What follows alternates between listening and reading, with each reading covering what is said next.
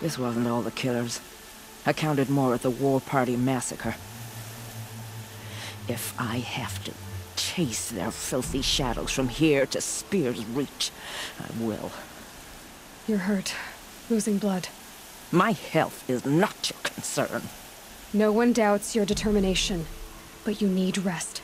She's right, War Chief. Give your wounds time to close. Varl, what are you doing here? I ordered you to hold that gate with your life. And so I did, until the runner you sent returned with news of his encounter with Aloy and your location. I left the gate well guarded.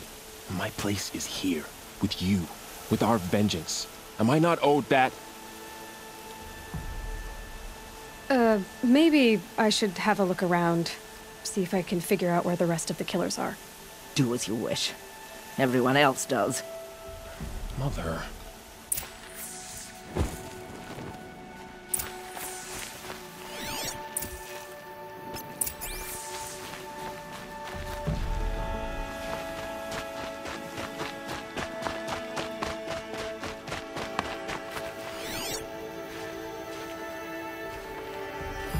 Commanders, over the past month, accidental blaze explosions have killed 12 men.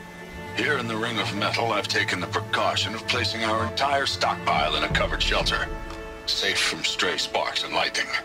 And I've posted guards to control access.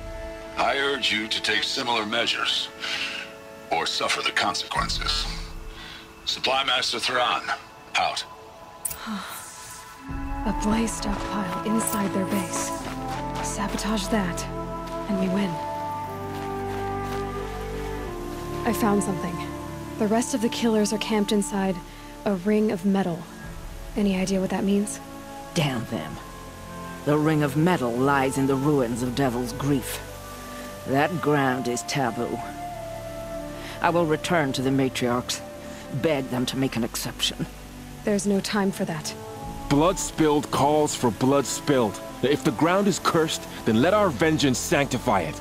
You blaspheme! Please, War Chief, break the taboo. Devil's Grief is a cursed place. But maybe Aloy's secret blessing can protect us. I'll send scouts ahead. Our force will assemble at the cliff above Red Echoes, and launch our attack from there. Sounds like a plan. See you there.